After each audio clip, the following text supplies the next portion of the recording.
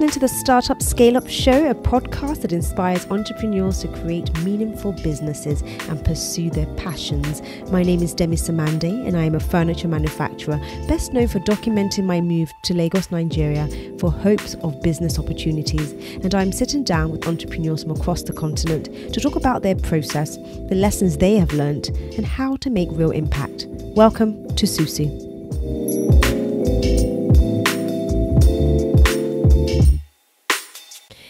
My guest today is Sunkanmi Ola, a tech entrepreneur and a digital strategist. At just 28 years old, he started his first venture, Syracuse Africa, in 2012, right after graduating from Covenant University. Syracuse Africa today has evolved into a leading digital, creative and PR powerhouse in West Africa. Over the course of the past few years, they have built and nurtured some of the leading market brands, not just across Nigeria, but across over 7 African countries: Techno Mobile, Adidas West Africa, OPPO, the 4th largest global smartphone brand, to name a few. In 2017, he co-founded Hirefreehands, a venture-backed remote workplace platform looking to connect an underserved African tech talent pools to the global workforce. Hirefreehands is currently in growth stage with an aim of scaling across Europe and Africa, with its headquarters in Berlin, with operations across Portugal and the Netherlands, while their talent team operates out of Lagos, Nigeria, with networks in Ghana, Kenya, and Senegal. Sunkanmi was listed as Forbes Africa 30 Under 30 Technology Entrepreneurs for 2018, amongst other accolades. Sunkanmi, welcome to SUSU Podcast. Thank you. Thank you for taking the time to come and sit with me and have a chat. All things tech and more, I'm hoping. Definitely. Fantastic. So before we delve into it, kind of just share with us a little bit about your background. What led you up to this point in your entrepreneurial journey? At what point in your stage did you discover that tech was in fact for you, and that's the path you're basically going to follow? Well, I would say it's always kind of been there. I'm not a developer, can't write a line of code. Interesting. Yes, but I've always been surrounded by developers, designers, like right from school. So my closest friends were all in that space, and I've always been like a strategy person. So for me, it was being able to work with what's in my environment, and it made a lot of sense very early on. I studied engineering in university, so not exactly tech like web tech as we know it today, but it's a technical field, and the part with the agency, that's Syracuse, it started out as Syracuse Digital in 2012, but the foundation for this was laid in like 2010 while still in school. So during the internship, the 6 months IT, for all engineering students, I actually started the company on paper. And you just, with my friends, running up and down around Lagos, trying to pitch to brands, get crashing pitches and trying to partner and show people like digital marketing at that point was a thing. And back then it was very novel. And right after school, got my first client, started out the company by accident. And what do you mean by accident? You just be like, oh, I got a client. What do I now do with it? Let me just build a company. Actually, yes. Like in simple terms, yes. Because the plan wasn't exactly to build a company and to like grow it into something.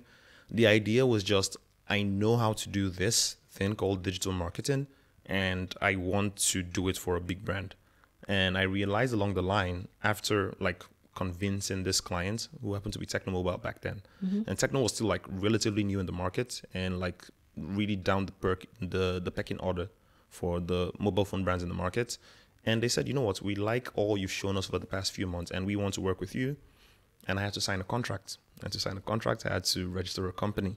Yeah. And that's really how it started. How old were you when you did that? You mean convincing them? Well, when you decided you're going to register this company and then push forward with this journey? Well, it sort of all fell into place because to work with them, I needed a company, and working with them, I had to grow it out. So it's like the company's already here. You are their agency. You have like a team of 2-3 people, and we started doing our best work. The brand was growing like rapidly in the market, and we sort of grew together. And we had to become a bigger company to also keep growing with, the work we were doing. So it grew from there, basically. Very interesting. So you're now in the tech space. Yeah. And you can't do an iota of coding. No. So tell me how you've sort of grown your companies. I'm assuming two are still running simultaneously, right? Yes. Okay. So tell me how you've managed to grow your companies without having to do any coding. Now, remember, you're speaking to somebody who is not techie at all. I'm not, other than using my iPhone and sending a couple of, interesting things and using Adobe on my laptop, I'm not a techie person. So explain to me in layman terms how you're in the tech space without doing any coding. Is it that you don't physically do the coding yourself, or coding is very much an important part of your business? Okay, so I'll say you look at it from the angle of products, right? And products go beyond just code. So there's the user experience, there's the design, there's the code, there's the front-end code, there's the back-end code, there's the product strategy itself. And being able to sit at the center of all of this is really what brings it all together. And after you have your product, you need to be sales. You need actual users, you need like customer acquisition. So I'll say I understand products in that sense. And this is the way it happened. Working in Syracuse, and growing Syracuse, we started working for many brands and we started building our products for them. So we had a very high level intro into how products should be. And at a point we felt, you know what, we're really good at this. We could build ours for ourselves. And that's how Hirefreehands started. So what sort of products are you guys building? Well, this is a brand product. So like brands have all sorts of products. They could build apps, customer service apps, e-commerce apps, whatever. It depends on the brand and it depends on their need and their fit, their industry, what have you. But we ended up building like quite a bit of stuff, a lot of microsites for product launches. You build things, a lot of user engagement applications and all of that. So we had this technical Syracuse digital back then. The backbone was the design arm, the creative arm, and strategy arm. So those were the three pillars. Okay. So all three were equally important. I fell under the strategy side of things, but you're working day to day with these people. Now, you don't need to know everything. As a matter of fact, you need to specialize. And it's the Thomas Edison approach. Like he said, he didn't need to be the best engineer because he could get engineers to work with him. Is that what you guys are doing? Well, that's what I do. Fantastic. Yeah. So when you guys are in your creative, when I don't know, is it your creative, I want to call it a cave, but it probably isn't a cave, but what's the best word to use? When you're in your creative space and you're trying to come up with new innovative ways of doing this sort of product designs and stuff for brands, what's your creative process? What do you do from the beginning through to actualization?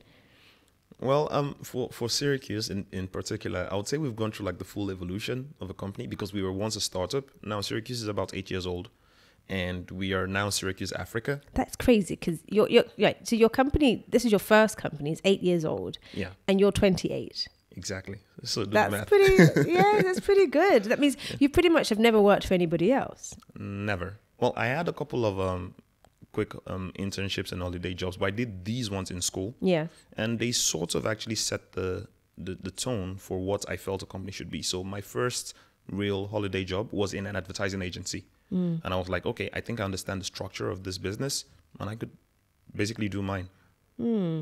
So back to your creative process. Yeah. What do you guys do? Well, there isn't a fixed system for the creative process, and it's basically everything and nothing. We are as flexible as we should be. We started out like very wild as a couple of young kids, everyone between the ages of 20 and 23, managing some of the biggest brands in the country and actually across Africa, because techno spread rapidly as well back then. And the freedom to create was basically what gave us, the trust, should I say the fame?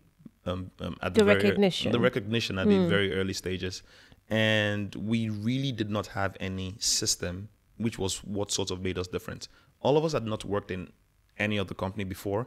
So we're basically doing things the way we felt it could be done. If it means, pulling an all-nighter at the office, if it means everyone going out to party and talking, brand strategy and creative ideas at the party, or if it means, everyone going, we could do basically anything, right? We could travel, we could do whatever we needed to do to come up with those ideas that would make the brand click. Mm-hmm. And really, that's all we did. And we did that for a bit, and then we started to mature as the company also grew, and more structure came into play. We got more experienced hands to come on board and shore up the team. And I would say it's more of your standard, although we still have the wild side to how we do things in Syracuse Africa, but it's more structured. We have a process because now we've done this hundreds of times, right? And it still works anyway. What kind of staff strength do you have? So Syracuse has a staff strength of about 20-something people, right? And Hirefreehands has about 10, 11 people. Okay, but you guys are still, would you say you're still in your early stages? For Hirefreehands, yes. For Hirefreehands, okay. And how does that how do you simultaneously run the two companies together in such a way that you are... Because they're similar, but there's also quite different, aren't they? So how do you run it in such a way that you don't finding yourself duplicating? They're two separate teams, right? They don't overlap in any way whatsoever. Two entirely separate. So how do you juggle companies. the two together? Well, I what I always tell myself is I do my best and I try to cope. But the main difference is for Syracuse. Syracuse is a structured company, an established agency with its own system, structures, processes. So I sort of exist outside of it, and I just make sure like everything runs smoothly and efficiently. Hirefreehands is a more infant-based, like infant-like startup. Even though it's not that young, the team and everyone knows what to do, and we are grinding hard and pushing hard at what we do. But they're different in the sense that Hirefreehands is a globally based company. Right, so the team is distributed across Portugal, Netherlands, Germany, Lagos, and we have a different approach to work. Syracuse works with brands on advertising and marketing in that sense. So they're very, very different things. But I just do what needs to be done. It means maybe I work twice as much, twice as hard, but it's also part of the thrill. Very interesting. So there's a young person out there just sort of listening to you and watching this video and thinking, I really want to get into tech. I want to do something. How would you advise that they go about it based on your experience? Give them some free advice. So the advice I can give from my own point of view, because like we said, I try to keep it very real and I try to remain very grounded. All I did was to try to do whatever it is I was doing to the possible best of my ability. Now, that's very cheap to say. But when you look at it deeply, what is the best of your ability? If you can still put in one extra unit of effort, then you haven't done your best. So you need to exhaust yourself on every single thing, every single task, every single project, every single whatever it might be. Exhaust yourself to the point where you have nothing more to give, but you also do this with a mindset that right after this, you have to improve on what you've done. And that was just a very basic mindset that set us apart very early on. Everyone knows this team is willing to go the extra mile. This team is willing to put in the best effort. Everything that's happened in the past 8 years has not been scripted at all, right? But I think in hindsight, which it's not that much, it's just 8 years anyway, it sort of adds up. Because when you do things this way, you expect things to roll out that way. Of course, you need a bit of good fortune, a bit of luck. And I try to be really honest when I say this. Don't downplay the effect of, a stroke of luck. Every successful person has had it. But the good thing with that is these opportunities come around very often for you to be in the right place with the right set of people. And all you just need is a lot of preparation. Keep grinding hard, even if the opportunity is not there. Because when the opportunity does come, you sweep it away. Just because you're prepared and you work as hard with or without the opportunity.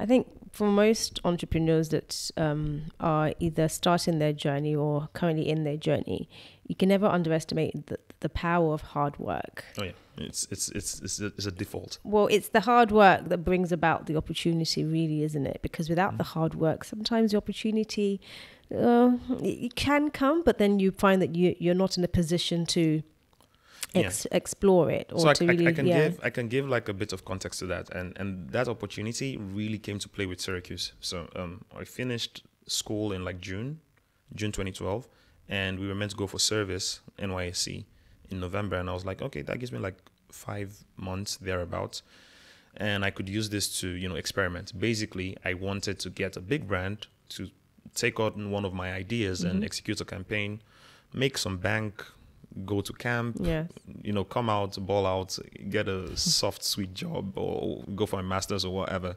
But the thing is, even without any opportunity and without like a very clear physical image of what it could be, I exhausted myself. So I was going from point to point, door to door, without any funds in my pocket, just pitching ideas. And it wasn't because there was an end goal in mind. Like I said, the goal wasn't to start a company, but I did this so much to the point where one day, one way or the other, I ended up in the same room with Techno. It wasn't planned. I actually accompanied someone to the meeting, and I got like 5 minutes to talk, and I said like all I could say, and it's caught the ears of someone, and the person said, like, let's have another chat, and another chat led to another chat. Then I met the marketing director, and I met more and more people, and they were like, what, we need to work with this guy. And even how old are you then? I was 20. So this age is not a factor, really. It's the value, right? It is the value, right? Actually, that's very true. But then I feel back then it was easier because I had nothing to lose. It was easier in terms of the opportunity and the times, or it was easy in the sense that you were just willing to do whatever it took? Well, it was easier because the older you get, the more responsibilities you get. So I was willing to experiment. And that's when people say like always try to stay young, those are the things they mean. Because when you're young, you do quote unquote stupid stuff like that. So you need to always stay young in that sense. Take on new things, don't second guess yourself. The idea comes to your head. One with it. At the worst, it fails and you learn and you become better at it. So that was my approach. I just went out saying, you know what, I know how to do this thing, and I'll go knock on the door of a big bank. I don't care. It's one or two things. The security lets me in, or they don't. So if they don't, I move, and if they do, I find my way into like the boardroom. Sometimes people are just curious enough to hear what you have to say. Yes. And they're like, okay, this guy has some balls on him. Let's hear what he has to say. And the feedback throughout this process really gave me more confidence, because it was like, okay, we've heard what you have to say. We will not just like jump in and work with you, but this is really impressive, and we think you have something here. And for me, that was my return on effort, basically. So I was like, that's all I needed to hear, and I go to the next place. And I did this until it just clicked. Have you ever had any experiences in your journey, or any moments in your journey where your age has been a huge factor, regardless of your efforts and your willingness to just go for it? Positive or negative? Well, yeah. Well, let's start with the negative, because I think we've got an ounce of the positive already. But in terms of negative instances, I just want our listeners to just sort of learn from how you might have operated with that scenario a little bit in real time. So just kind of give us the picture of what that looks like for you. Well, I'll start by saying, in the end, it doesn't really matter, right? But then I think I've faced a bit of both. More on the positive side, because I mean the market, the system is biased to young minds now, and it's impressive, I guess, when a young person is like doing things that people in higher age groups would do. But then there are also the negative parts, because you tend to not get listened to very early on. And I'll be honest, I haven't faced too much of this, because I tasted success really early. So whenever I'm in a room, people already know, okay, he's that guy. And it sort of works in that angle. But then I understand how it could play from both sides. But what I do know is, at the end of the day, it doesn't really matter. If you're a really old person in tech right now, you would also get, as long as you're good at what you do, and as long as your aim is to be the best at what you do, it will stand out at the end of the day. So basically, let your work speak for you. Let your work speak for you. So give me Give me a sort of idea of what it is that really motivates you. I don't know if you can put it in words, because I think even when I get asked this question, it can be quite a difficult question to answer. Where does that motivation and that drive come from? Is it your upbringing? Is it your experiences? Is it something you felt you were born with? Try to describe it for us. Where does it root from? Okay, that's a difficult question. I know. But I think the easiest way to say it would be, I'll tie it to my background, right? So I had like a very humble upbringing, nothing luxurious in any way. My mom's a single mom, and I have one sibling, so it's just been three of us like all our lives, and we faced a lot of hardship, like growing up. I mean, not suffering per se, but you can tell when it's not as good as it could be, right? And I didn't really get exposed to the knowledge of this because she did like her utmost best to shield us from the reality of, you know, of what life was, until I was starting to like get to my mid-teens, and I was like, okay, I see the way it is now, and I don't want this, right? So it was more of a motivation that I tend to say I don't have a flair for anything in particular. That's just me as a person, because whatever it is I am doing, I'll do it, like I'll have a passion for it. So if I ended up actually practicing engineering, like electrical engineering, which I studied, my passion would have been the same. And I know this is not the same for everybody, because some people have like, you know, deep passions and desires and dreams, and outside of that, they can do nothing else. But for me, it has always been a matter of, you can basically succeed and you can basically become number one at anything as long as you're willing to put in the work. It's all a matter of work. And I think there's a saying that says like, hard work trumps talent every time. Yes. Yeah. I mean, it might not be 100% accurate, but talent is always an advantage. But for me, that's what it was. And that simply morphed into the way I sort of grew into a person, grew into an adult. I've always had a little bit of an advantage, now a personal advantage, when it comes to speaking and expressing myself. So finding myself in the agency setting from the get-go was, I think, like an advantage. Like the stars aligned, because I was good at speaking, I was good at pitching. It's easy to pitch when you're in like marketing work, because you sell by pitching, and you're able to sell good ideas, bad ideas, as long as you're able to like navigate your way with words in that sense. So it's really helped. And then falling into the digital marketing space exposed me to tech. And then I was like, okay, this is also something that is like an associated advantage as well, because I know this now. I've been in this field for a while, and I think I have the resources to take a step into that. What I'm hearing you say, in essence, is that your passion is derived from a unwillingness to stay where you were. Yeah. So regardless of which direction you need to go in order for you to get to the next step, you just don't want to be back there. So you could pretty much, like you said, your career direction can change. Although you've chosen tech, you're not bound by tech. Yeah, exactly. So if tech disappeared tomorrow, what would you be doing? Let's just say tomorrow everyone just said tech is done for. Well, that's not something I've thought about. It's probably not possible. No, it's not probably. It's definitely not possible. Let's just say hypothetically that Demi's making sense in this moment, like worldwide. Hypothetically, yes. At the end of the day, I'm a businessman, right? And business is business. There will always be something you could innovate around. You could like look into the market, identify a problem. I think I know my strengths at this point. I'm not the best in trade. I'm not the best in, your brick and mortar traditional businesses. But if I ever find myself having to do it, I'll do it like my life depends on it. What would you do though? Any ideas? Have you ever entertained the thought of doing something else other than tech? See, let me think. Entertainment, no. Content creation, not sure. Podcasts? I mean, this sounds interesting. I could give it a go. Podcasts are always a little bit of fun. Oh, yeah. All right, so you're 28 now. Yeah.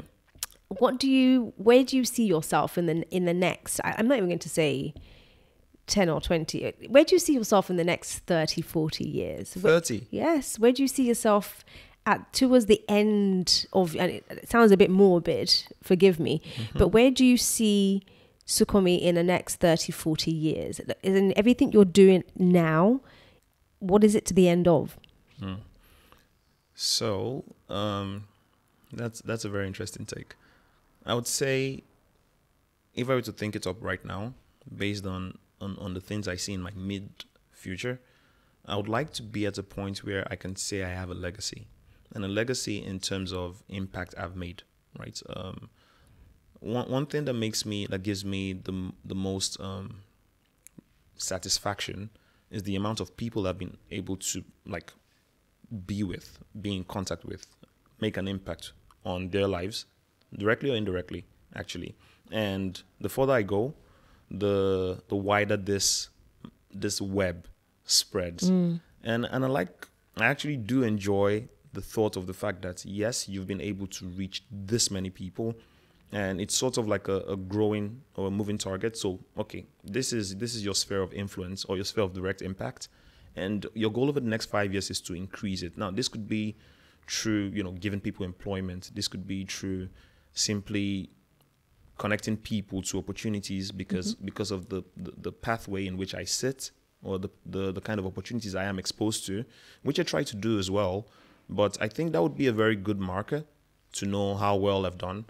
I see myself building a legacy. I see myself building things that would also stand the test of time, because that's the most important thing. Starting is not what it is. Seeing it through is where the real work is. And, Syracuse, like I said, is an established company. Today, Syracuse can run without me, right? I still am involved to some capacity, but it has its own management structure and all of that. And I would like to do the same for Hirefreehands, and whatever it is I do after Hirefreehands as well. That's really, really interesting. And I think many people do have this dream of leaving this sort of legacy and stuff behind. I for one, definitely, I think everything I do is so that I have some sort of legacy, and I'm very clear on what I want that legacy to be. But I do also wonder if you're sort of motivated by anything outside of business as well. And if you are indeed motivated by anything other than business, do you know at this stage? Because I do wonder if at 28, do you even know? Because I'm trying to get you to start thinking deep now. Is there anything else other than the business end of things that kind of just makes Sunkanmi who Sunkanmi is and gets you up every morning and keeps you going? So I'll answer from this angle. Unfortunately, business has been my life so far. Ooh. Right. So right out of school, I got into this, and I'm still in it. So I really don't know anything outside of this. I don't have like this thing people call work-life balance, because work is life, right? Yeah. And life is work. It's intertwined. I don't take vacations. Excuse me. You don't take vacations? No. Go by, please feel free to sip your water while I sip my tea. So my tea's actually been sitting here getting cold, isn't it? I was worried about that gulp that you hear on the mic when you're sipping. It's so uncomfortable, but I'm going to do it anyway. Yes, go ahead. Yeah. So wow. You need more? No. This is in my throat. Okay, yeah. Where were we? Yeah, so, that work is life is work. So for me, and now this is not recommended advice, right? This is for Sunkanmi, right? If it works for you, perfect. You'll enjoy it. But I tend not to see work as a chore, right? So they go hand in hand.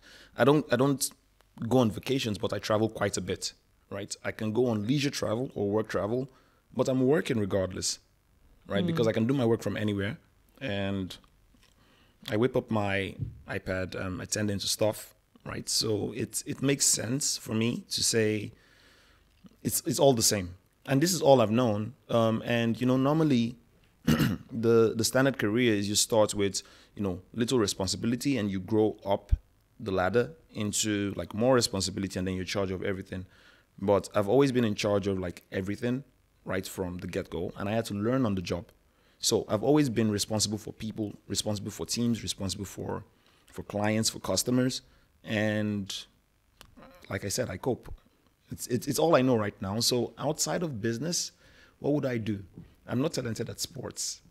You're not into sports at all? No, I'm into sports. I'm not good at it. Okay. Yeah. I mean, I would love to be, but yeah. For now, business is everything. And I like it. I can tell you like it. But I absolutely recognize that in you. That some people just they want to build this thing by force, and it's like, yes, because I want to be recognized, I want to be seen, I want to be acknowledged. I want to be known for doing great things, and you can see the stress that comes with that because it's going against their natural your nature, their natural disposition, and they're fighting this thing and they're pushing it and it's not, you can tell they're not necessarily enjoying what they do because it's such a chore. Although they want it badly, it's still very much a chore. But I can tell from your disposition that you very much generally enjoy what you do. And I think maybe I recognize that because I that's how I am. Yeah. So I can recognize that in entrepreneurs quite early. But, you mentioned earlier that you don't do work-life balance. Yeah. What balance do you do? Because we all need some sort of balance, don't we? If it's not work-life balance, there has to be balance in the way in which you work. And what does that look like? So basically, if we could look at it from the flip side, even when I work, I'm living, right? I attend to everything. I don't like segment and like cut people off. So I show up everywhere I need to be, and it's possible because I can also work when most people cannot work, right? So if life is taking over my 9 to 5, then work is moving into my 5 to 9, basically. Yes. So it's all blended, right? I'm married, and on my honeymoon I was responding to emails, there's this thing they say, like, you have to disconnect and all of that, and I'm like, yeah, but how did your wife feel about that? Was she working too? No, it did not affect anything. So it's like, a few 10 minutes here, a few 30 minutes there. Oh, I'd love to speak to her about that. I don't believe you for 1 second. Oh, yeah. She's cool with it. I'm just thinking she's just sitting there going, if he sends another email. She's on with the program. Trust me. Well, that's wonderful. Yeah. So very, very good comment. So let's move a little bit into the relationship part of the entrepreneurship journey. And you mentioned that you're married. How long have you been married for? A year. A year. So you're still very much in the honeymoon period, which is fantastic. I guess. So how have you found that you're sort of, because entrepreneurs, I know for a fact, we're very selfish with our time, especially those entrepreneurs who generally enjoy what they do, because our work is our life in essence, and nobody needs to beg you to work 24 hours a day. The only time you probably you have no instincts to work is when you're sleeping, and even I know that even when you're sleeping, you're thinking about work. So the question is, how have you, as a newlywed, how have you incorporated the family life and the relationship life into your entrepreneurial journey, and how is it working for you so far? Okay, so in my peculiar case, I would say not much has changed because it was a long relationship before the marriage, right? And we are in distance for now because I'm also all over the place. You're in distance? What do you mean by that? So she is in another country and I tend to go and come. Is that because of COVID? No. Oh, okay. That's just your situation. Exactly. Okay. And it sort of works. And of course, now I need to spend more time than I normally would, which I try to do. But again, my work, I've had the privilege of being very flexible with my time, right? So I can spend as much time as possible whenever I need to. And okay, for example, the fact that we've been in distance for a while means we get to talk on the phone for hours every day. I mean, even if you have like a regular job, that's not something you might be able to do. I'm talking about like, 4 hours of talking, 3 hours of talking every night. So I have my own sleep schedule because of the time difference and all of that. So it sort of works. I feel these are things that will naturally fall into place. And for now, it's all I'm actually happy with the way it is, because That's really I interesting. expected like a radical change and all that, but I think it's been you see the things you need to tweak along the way, and of course you understand that while work is life, it shouldn't replace life. Very right? important, So yes. everything is equally important, and you tend to make that balance. That's very interesting you say that. I don't know how you're doing a long distance relationship, quite frankly, because I'm married and I couldn't do it. So well done to you for that. And I think that just goes to show the importance of marrying somebody who is compatible with with not only you, but with your journey. Yeah. Your decision as an entrepreneur, like I said, it can be a lot for the average person because you are so dedicated to your work. It demands quite a bit. It's very demanding. And unless that person really, really understands that drive in you, and not only understands, but is willing to go along the journey with you, it can be quite frictional. Yeah. It can be like there could be a resistance there, right? Yeah. So what would you say to young people who are very ambitious like yourself, who know exactly what they want, but also want that relationship? Well, it is possible, but clearly because you're doing it. But the question is, how did you if you were indeed intentional about it, how did you go about doing it? Okay. So in my case, we've been together throughout my entrepreneurial journey, right? So I mean, like childhood sweethearts. Not really childhood, but like right out of school, like from the first year of the company, we were already dating.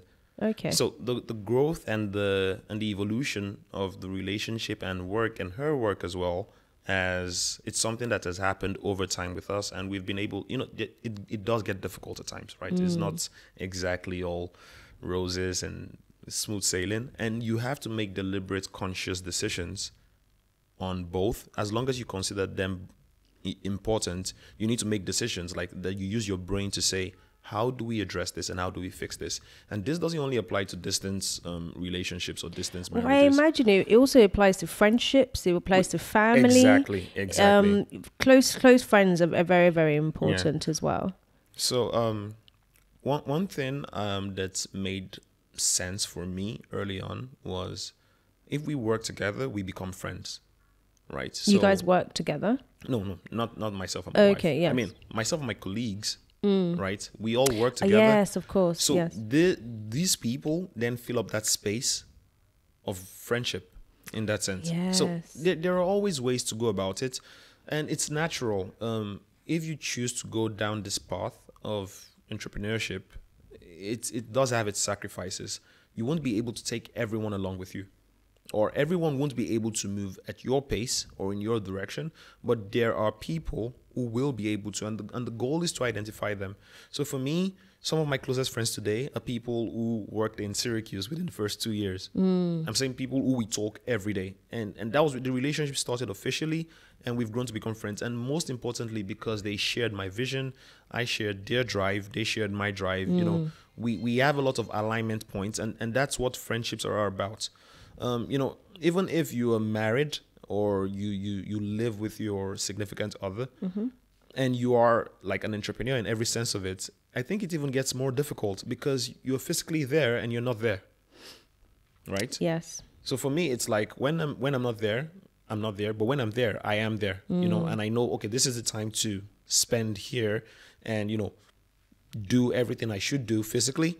But then it does get very demanding if you're right here and, you're up in the morning going after the hustle and, back at night, and the work is all that your life revolves around, and you're right in front of the person, and the person has the physical connection but not the mental connection to you. Yeah. So it applies in every sense of it, right? There is no easy way out, to be honest, and that's just the plain truth. But it is possible. So I find that, especially for my journey, I find that the relationships that we desperately need, because I believe that relationships are very, very, very, very important in every stage of your life and your process, even more so for the person who's chosen to go down the entrepreneurial path, because it's very easy to veer away. So you have to be intentional about them. You have to be. So I always find that if you are going to go down that entrepreneurial, pathway, understand that it's through your work that a lot of those relationships will be built.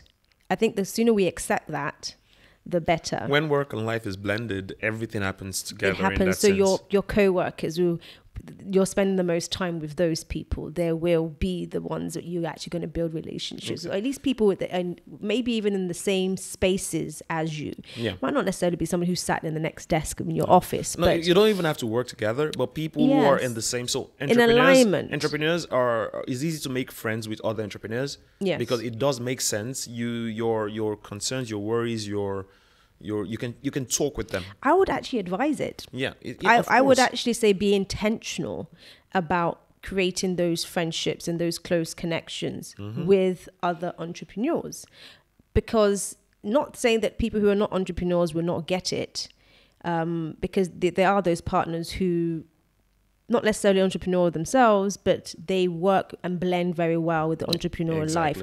But that's a particular type of person. Yes. And they're quite rare. Yes. So I would say that if you are going to go down that path, that, just expect that you're going to be making a lot more friends with people who are sort of embarking on the same type of journey as you. People who are and if you want industry. to keep some friendships, you need to be very deliberate about it. You need to consciously make the time, because the natural disposition is to you veer away. Just go like a deep dive into work, and you won't surface for a long time. Well, this is why I said entrepreneurs are very selfish. I particularly went through that journey myself. I don't know about you, Sunkanmi, where your journey is very much about there's chapters in your journey, right? And there's phases that you go through, and I've gone through the phases where it's like work, because that's what I want to do right now, and it's so demanding that it needs everything from me. And you have to make sacrifices, and a lot of those sacrifices will be family, it'll be friends, and then you just find that you've not spoken to your sibling in how many weeks. Mum calls once, twice, 3 times, you don't answer the phone, and when you do get to speak to her, you're pretty much rushing off the phone because you're trying to go and get this done. Or when you have these conversations, you're having absent-minded conversations, a lot and of them. you're saying yeah, but you didn't actually hear what the person said, because you're thinking, or you're trying to multitask, and you can't give that person your all. And then 6 months, a year goes by, and you realize, wow, I've only spoken to this person a handful of times, like I'm such a terrible person. But then you realize that you could even veer apart. And I think once I get to those moments and I was like, okay, I've really veered away quite a bit, it's now time to rein it in and be more intentional. So this is now my season of reconciliation. It happens in chapters. It happens like that, but you just have to be very intentional about it, and then be very aware when it's happening, because of the nature of what we do. We're not always aware, but I think that also comes with a level of maturity and experience, of you making the mistake and then realizing in good time, and then trying to readjust. As you grow, you also tend to understand that relationships are critical, and you can't exist without them. Oh wow. Yeah. So you then have to be deliberate about, okay, I want to make efforts to still have a social life. I have a very good social life. Right. Well, you techie people tend to, don't you? Quite frankly, it's part of the package. Yes, one of my favorite speakers, and she's actually a psychiatrist, but she's really, really, really phenomenal. Esther Perel. I don't know if you come across any of her content. She's just phenomenal in terms of the way that she sees sort of relationships in general. And one of her favorite quotes that she says is that the quality of your life is based on the quality of your relationships. And every time she says that, I just get goosebumps, because it reminds me of the times where I have been less than, and I've not cultivated those relationships. And it reminds me that no matter what you're chasing as an entrepreneur, you are going to quickly find that it's not complete unless you have those really important people to share it with. 100%. So it's really, really powerful, and it's definitely a great journey. I don't know how you feel about your journey so far. That's why I asked you, where do you see yourself in the next sort of 30 to 40 years? It's interesting. Really interesting. It is very, very, very, very interesting, isn't it? So I've asked you about the future. What are the things that you want to do in the nearer future with your process? Well, for now, I'm like fully focused on Hirefreehands. It's in that stage where like everything is coming at you like really fast, and you're growing. You have to grow fast. You have to, acquire customers fast. You have to. Everything is happening like really, really quick, and it's taking a lot of attention, a lot of time. Hirefreehands is distributed across multiple countries, so there's a lot more traveling than usual. As you know, I wasn't like initially around but my goal is over the next 4 to 5 years to grow it into like a proper enduring company, to get it beyond just a regular startup. Yes. Right? Hirefreehands has a vision to make like massive impact. And that's Pan-African? Is that a Pan-African project or is that just... So the idea is, African talent, but connecting them to the global workforce, taking advantage of remote work. Right? Okay. And that's the basic summary. It gets like really technical, but for simplicity, that's what it is. And that sounds easy in a sentence, but when you think about it, it's huge because we've learned that. I think you guys have probably known this a lot longer than we have been in the tech space, but COVID has definitely exposed a lot of things, and in Africa, in almost every African country, we have an unemployment crisis, and it's not going anywhere. And at the same time, the rate of population growth on this continent is in quote unquote the wrong direction. So there is an unemployment crisis already, and the population is only growing faster and faster. What did they say by 2050 we're going to be like number 2 or something? 2035, 15 years. Wow. Right. So it's when you think about it on that aspect, it's scary, and anything you could do to lessen the negative impact of the way the statistics are in what direction they're headed would really do a lot. So we have a very big mandate on our hands, and the advantage with it is there is the huge demand and the big opportunity on how to like at least contribute our part to solving this problem, and we are figuring out innovative ways to make it happen. That sounds very exciting. Yeah. It sounds very exciting because of I know that a lot of the conversations that we're having at the moment around this very, very same issue is paramount, even for Nigeria as a whole.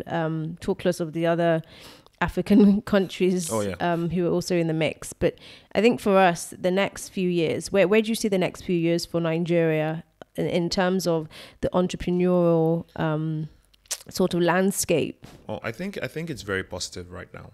I mean, and it has been for like a few years. The standard Nigerian spirit is entrepreneurial by default. Yes, I agree. Whether you're a business person or not, even if you have a 9-to-5 job, you're entrepreneurial in your thinking. And I think it's part of it's an outcome of the system where, the infrastructure. The silver lining of the system. Yeah, the infrastructure doesn't exist. You can't really bank on the government for anything. You have no one but yourself. So you're born into an environment where everything that happens to you is by how hard you can work. So it's natural, and that's why when you see Nigerians in other systems in other countries, they excel. Like they shoot right up because the approach to work, the approach to life, they've been trained to. Yeah, you've been taken through the furnace already. So it's by default. It's just like the way we drive. Like if you can drive in Lagos, you can drive anywhere else, because the way we drive here is something if you can else. drive in Lagos, you can probably do Formula 1. No, to be honest, right? So if you had the back in, you can probably excel in Formula 1. So it's like extreme training, and it creates this positive advantage where you have a lot of entrepreneurs coming in. You have a lot of people with a lot of ideas because there are a lot of problems to solve. Yes. And over the past few years, we've had a lot of tech startups in particular pull through, and now we're starting to see exits as well, which is a lot of validation for the market and for the ecosystem. So in 5 years, I expect like more and more and more of this. We have really, really interesting companies springing up, doing big things, addressing big problems, making huge impact. Yes. And in 5 years, we'll be in a very good place.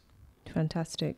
Sunkanmi, it's been an absolute pleasure speaking with you. I've thoroughly enjoyed my session with you. If anybody is out there listening and watching and wants to reach out to Sunkanmi, we'll be sure to add his details at the captions of this video. Guys, I think that spirit and that tenacity that you feel is burning within you, but you don't quite know how to, unravel it, how to direct it, harness it, how to harness it, how to bring it to life, how to birth it, whatever it is that's inside you that needs to come out into this world. Just know that the world is in fact ready for it, even if it doesn't look as though we are. We are in fact ready for it. I just want to inspire you guys with Sunkanmi's story. You're gonna do great things. Absolutely great. Well, I know you're going to do great things. And I know that you guys also watching who are currently in your process and currently in your journey are equally going to do amazing things. And I am so excited for you. So guys, please just keep believing in yourself, keep striving through, keep pushing through. And please don't forget those relationships, because they're very, very important, because they are going to get you that extra mile and make sure that you can fully enjoy the end of that journey. So there you go, guys. I hope you've thoroughly enjoyed this. Have a wonderful week, and please don't forget to be extraordinary in the way that only you can be. Take care, guys. Bye.